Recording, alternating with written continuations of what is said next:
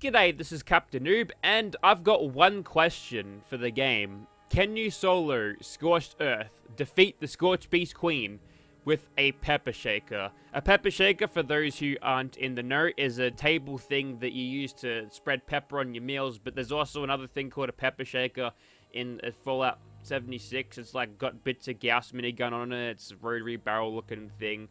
So, yeah, it's one of these new Meat Week heavy guns that was pretty sought after, was a very low plan, and you can trade these, so if you didn't manage to get the plan during Meat Week, you can go out and find them. You can even get your friends to just craft you non-legendary ones, transfer them over, then you can craft the legendary things on yourself. And we've got a legendary anti-armor thing here, with 25% more damage whilst aiming, and VATS criticals feeling 15% faster. We don't actually utilize that tertiary legendary effect a lot, but the secondary one, we utilize a little bit more. I think what would be better on this thing would be a little bit of fire rate, but the fire rate already isn't really that great, so we can't really utilize this to get a whole lot more damage that way anyway.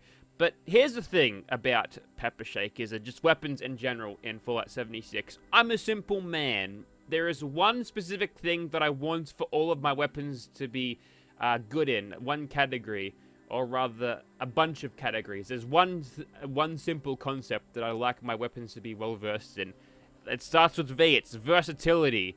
So if you can use the weapon in a wide variety of situations and don't have to switch to other weapons from time to time, that means the weapon's good. And the Pepper Shaker, whilst great against mobbing, it's got a few problems when it comes to taking out things with higher levels of damage reduction, like the Scorched Beast Queen and Earl Williams, the giant Wendigo that you fight in the mine. And most of that comes from its functionality. It's a slow-firing thing, which is sure, most of the things in this game are a little bit more on the slow firing, if you have them modded with semi-auto receivers, if they're available for automatics. But it's got a mag capacity of 50, which is not a whole lot, and its reloading is going to be happening quite a lot, so that's a shame. But more importantly, this thing is a shotgun-based weapon, which means this damage that you see right here is going to be spread between all of the pellets that it shoots, and all of those pellets individually will be soaked up by the damage reduction that the Scorched Beast Queen has, or whatever you're shooting at. Which means that you're going to do basically next to nothing. Knowing that, we've had to make a little bit of a interesting loadout, or rather a really specialized anti-scorched loadout and build. The build is more of a damage-based thing. We swap out Dodgy in here just to get a little bit of VATS action. Didn't really work out that much. Gunfill was also there, but we don't utilize VATS all that much. We've got Ricochet as well for tanking. One Gun Army Enforcer. Those things go well with this weapon because you can shoot stuff and it'll cripple it. Especially useful against the Scorched Beast Queen. If you cripple the limbs, it'll sit down and you can get to shoot it in close range where the thing is good to be at. And then you've got a bunch of these perks in strength. Unfortunately, none of these allow, like if you're going for max damage, it doesn't allow you to have a faster reload through lock and load or scatter shot, but it is what it is. Also, Tenderizer is there as well. I end up utilizing follow through a little bit, most of these perks just to give me extra abilities. And I've also got Stabilize, which is kind of massive for keeping the spread down and a little bit more armor penetration, which synergizes well with the prefix of the weapon. Also, Skeet Shooter keeps that spread nice and down. Now, we do end up using a little bit of Formula P just to make it super accurate, but it barely made any difference. Generally, Stabilize and Skeet Shooter did the job for me because it incentivized me to get into close range where this thing would be useful anyway. So, you'll note our armor here. Our power armor, you'll find that it is all zealots. Very nice. So 15, 30, 45, 60, and then 75% reduction against anything scorched, which is great. And if we look at the chest piece here, it's a protocol, so it gives me 50% more damage reduction under Nerd Rage, which I'll be at because I want all the damage I can get from my Pepper Shaker, which is great. And then we're going to top that off with a little thing called Nuka-Cola Vaccinated. It's the thing that you make in the Wastelanders questline. So if you eat that, you get yourself a little bit more damage reduction versus Scorched, 15% less. So basically, the Scorched Beast Queen punches us like a billion times, so we just shrug it off like it's nothing. And apparently the paint is also immune to Scorched Beast for the most part as well, which is very nice. I've also taken a bunch of the serums here just to reduce the burden on my build strength because I just couldn't carry stuff around, but that's kind of how we did this. Now on to the gameplay. Alright, we've got about 30 seconds to the nuke drop. We should probably use this time to gather some adrenaline. We'll have a bit of pre-drinks before that. There we go. We're going to be pretty much invincible to these guys, especially when we get the ricochet rolls on them. So, I'm kind of worried about the rotary barrels here, just because all of that damage will be split and all of those projectiles will be getting the same amount of that damage reduction that she has individually. But we've got a couple of good things about us. We can get up nice and close fairly easily because we've got Enforce. I've probably already went over this, but that's okay. See, that dropped that Scorched Beast, and nice little silhouette there, mate. Kind of hoped that I was going to take the thing with it. Now it's time for Scorched Earth to begin proper. We'll get her out and about, and we'll just keep on fighting the little zombos as they run at us, and see where we go from there. Little baby Scorched Beast. See, even back here, the range on this thing is going to penalize us very harshly from back here. It doesn't help that I'm being chased around by these little thralls that they have on them. Anyways, we should probably focus on the main threat here, the big old Scorched Beast Queen. Maybe aim down sights, perhaps. Get a little bit of extra hitman's damage. There we go. And I think I just dropped the gun. Hold on a second. That's... okay, this hasn't worked desperately well.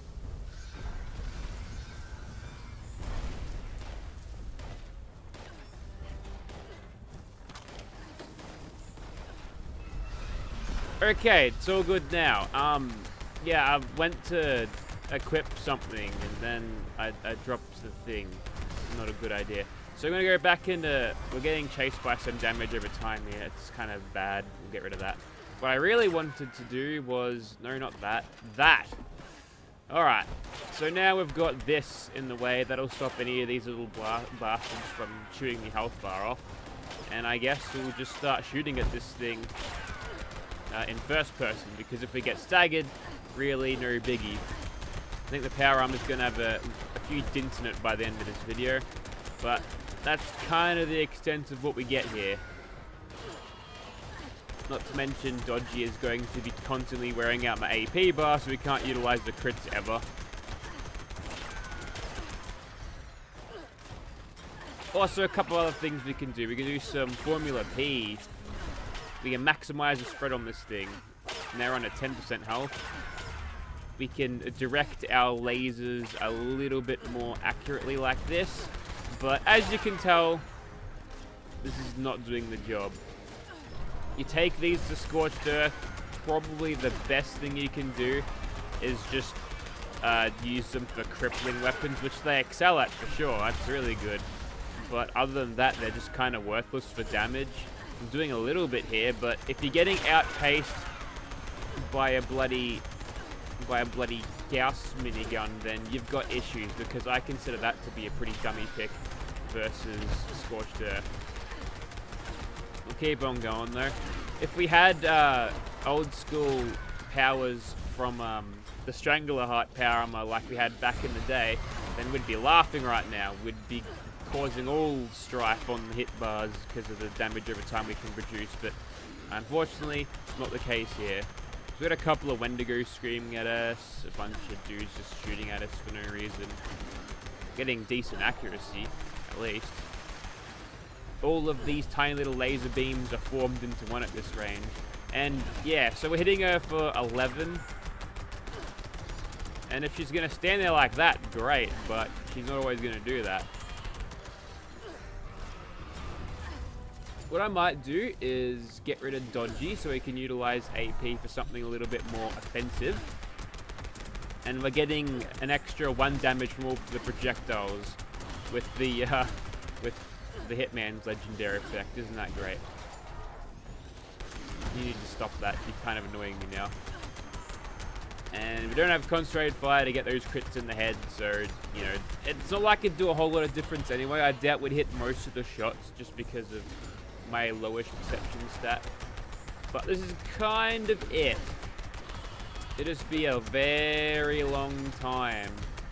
I really wish that you could still stack the the old bloody Strangleheart like you could, but you know, they can't keep doing that because that'll slow down all the consoles. It'll crash all the consoles, crash all the games, and people will play something else, and Bethesda can't have that. Getting real tired of these Wendigos in my ear, I'll tell you that much. What are they even doing down there? Honestly, I can deal with them. Kind of. I'll get irritated by it, but whatever. May as well take him out. There we go. I had like 3 Wendigos down there. And he managed to stagger me from down there. Good on him. We'll jump back on the ground for a bit. Looks like most of the stuff is cleared out. If anything, we can just, you know, just use them for adrenaline fodder. Not really much else we can do with it. We'll try to find the face. The reload there. So, one of the reasons I turned on infinite ammo, at least for the no reload part, is that you get these huge, like, I have to use that many fusion cells for this, it's ridiculous. But we're almost to mutation threshold, so what's probably in order here is just to do chems, because this is going to be taking way too long. We'll be here all bloody night. So we've got some psycho tats, we'll utilize a bit of that. I think we've got bitten by some sort of creature here. A couple of, I think the Formula P is wearing off right now. I've actually mutated her, that's good. That's probably why she was up and about. Try to deal with whatever this thing is, because the last thing I want to die to is damage over time. Hey, weirdly enough, the Scorched Beast Queen is, I guess that's the objective marker. I'm looking at that, I'm thinking it's like one of those markers that you put when you've got a recon scope.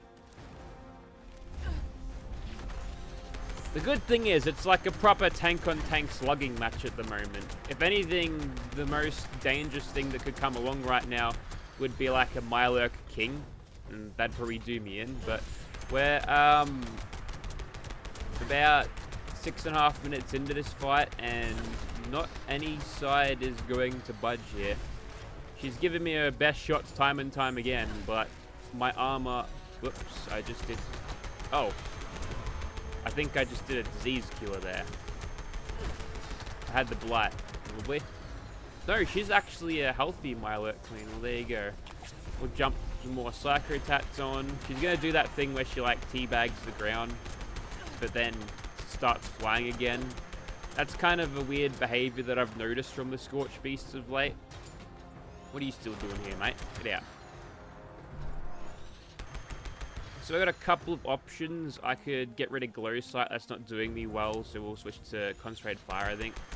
And hopefully the Scorched Beast Queen will shuffle over here.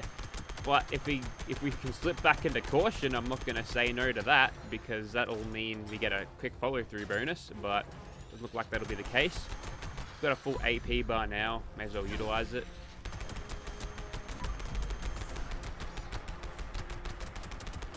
Don't really know if that was the best decision to make. See, even accuracy at this range is like, it's pitiful. Even before even like when I had a clean shot at that range, 44%. Now I could fix that with a little bit more perception, but kind of not worth it, I don't think. I think she's jumped up again. Yep. We'll have to hit up her wings again, make her drop down.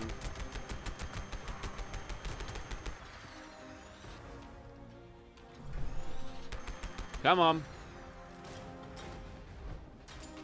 Maybe it's another Nuka-Cola vaccinated time. Just to keep me bloody going. Just in case she wants to punch more. And she's kind of making this difficult. She's attacking something else, I guess, because she realized it's a futile fucking gesture trying to get me, but... Well, actually, we're in Caution now, so... We'll hit her up the bum.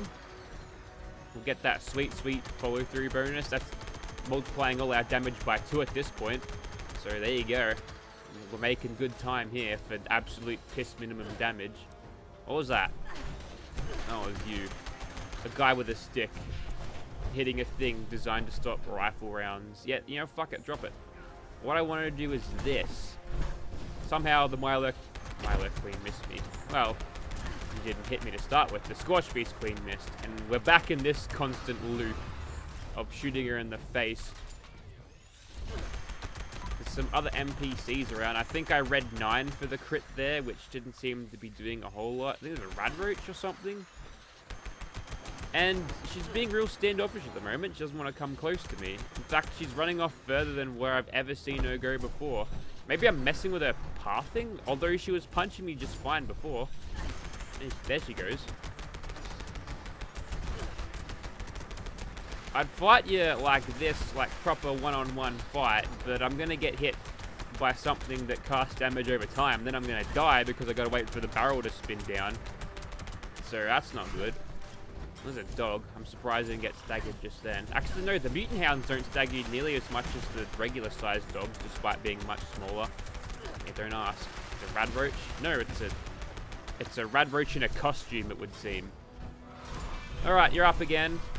We've got a shitload of health more to deal with. But, whatever. Keep going. She looks like she's ready to drop once more. We'll pop a fresh mag in. Ring around the rosy on this Scorched, collect that adrenaline damage, and continue the shooting streak. Oh good, you're gonna stand there for a bit. All of the concussion that I'm getting for crippling her head over and over again, it's gonna make a girl a little bit disoriented, I think.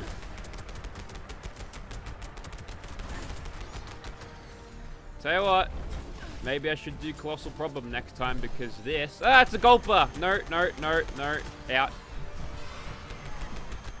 You evil, diabolical, thrall-inducing giant bat. You took control of my gulpers and now they're all weird and pink-colored. They've got a really low resolution texture on them, worst of all. They don't make the gulpers like the glowing ones. Alright, there goes that one. The little babby Scorched Beast coming in. See, the damage difference here is apparent because the little babby Scorched Beast, so they don't have to worry about, well, they don't have the ability of the damage reduction. I think she's stuck in a tree, which we'll try to utilize a little bit here. We'll creep forward. As I'm creeping faster, you'll notice that, oh damn it. The damage was going up as I was creeping forward, and we can figure out the sort of range for this. And you have to be basically in shotgun range to use this. We're even approaching half time at this point. This has been the slowest Scorched Earth I have ever done, but not because lack of trying. Believe you me, I'm bloody trying. This thing is not really giving me the best of options here. We might even whack on some more psycho attacks here, and if we've got some overdrive, we'll do that. Oh, staggering 11 damage there. See, even with the chems, we're getting tiny bits more damage just because of how it's all calculated. Thanks, additive damage. That being said, like, Bethesda really don't like you doing this. They hate it. They hate it when you kill bosses really quick. That's why they brought it along, because they saw us. We were smashing these endgame bosses really, really quickly, and they thought, well, fuck, that's embarrassing. These players are too powerful. We got to nerf them, man. There we go. There's a nice little proc of that to keep the DPS running. Didn't waste that perk, that's for sure.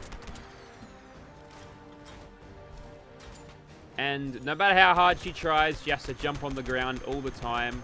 This thing's got the dragon wrench shouts in it, you see. Jaws are full, I think it is. That's what makes him go on the ground. Alright, looks like we're out of, like, enemies. And there she goes again. She's going to try to get up. She's going to realize, oh, my lings are crippled. It's causing me great pain. So I'll see you on the ground in another 30 seconds. But really determined to just keep this one going. Can't bloody see anything. Oh, it's a murmur. Glad I killed you. Alright, here you are. The combat music stopped there. I got worried for a second because I thought she'd forgotten about me and then would fly off to the bloody regions of the deepest regions of the place, and then to Radroach. You know what? Whatever. It's fine. Also, the weirdly enough, the barrel noise went away when I aimed down sights. Listen. When I aim down sights, the barrel noise goes away. Now, they're probably going to try, if they catch wind of that next patch, they'll probably try to fix it. And they'll have it so when you start aiming down sights, hey, it's a fog crawler. So, yeah. They'll have it so when you're aiming down sights, the barrel just stops spinning. Or the barrel spins, but you don't fire bullets, just like Todd used to make. There we go. And off she pops again. I've been very lucky not to grab a lot in the way of the damage over time monsters. I've kind of just jinxed that now. Also, I'm sneaking for no reason. I think she's found me. Alright, we're approaching half time here. No sides giving each other an inch at the moment. Her infinite punching, absolutely worthless against my emergency protocol full zealot armor with a little bit of Nuka-Cola vaccinated. Oh, she's coming in. I saw a little bit of my health bar go away just now.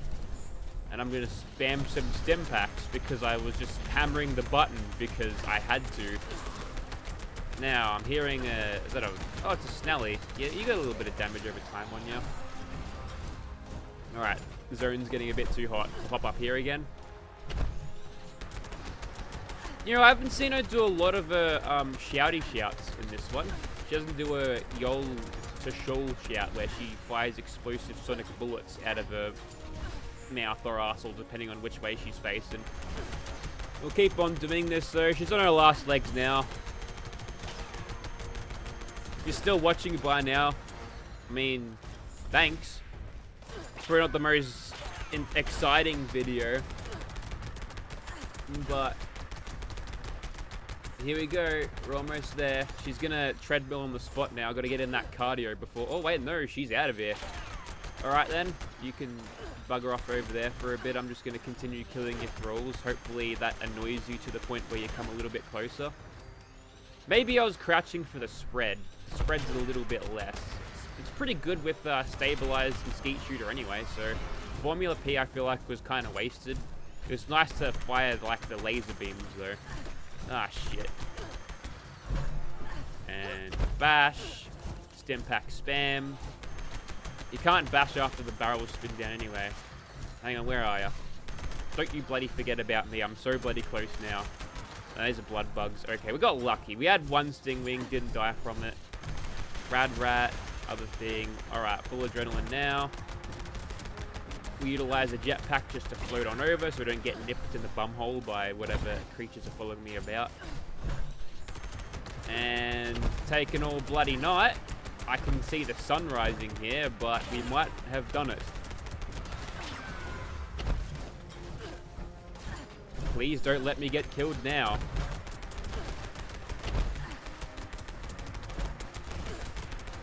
And one last... Oh, I'm going to take her out in the air, surely. Yeah. This is going to be awesome. There we go. Airborne kill. Couldn't have finished that better myself. So, there you have it. Anti-armor, pepper shaker, Titmans. It didn't really do much. Probably would have gone a little bit better. There's the thing in case you forgot, by the way. Probably would have gone a little bit better with a fire rate variant just to increase the DPS a little bit, but you can tell that although you can use a pepper shaker to solo Scorched Earth, for the love of God, don't. Just don't. It's a waste of time, waste of ammo, waste of resources, and you give Barbara the most unfortunate and inhumane death where her limbs are crippled over and over and over in a cycle of destroying her bones and skeletal systems and everything. So it's not a very environmentally friendly, safe for the bats way of killing her. But then again, she scorched a gulper, so maybe she deserves it in the end. And on that note, it's time for me to call it a video. We got a Zealots thing that'll match well with the power armor. Huh. It's even got some decent legendary effects on it as well, except for the prefix. And also an ultrasite internal database. Just in case you want to load this video on your power armor's database to remind you to never, ever, ever use these things in Scorched Earth except for crippling. Then switch to something else, something that's actually good. And on that note, thank you for watching, guys.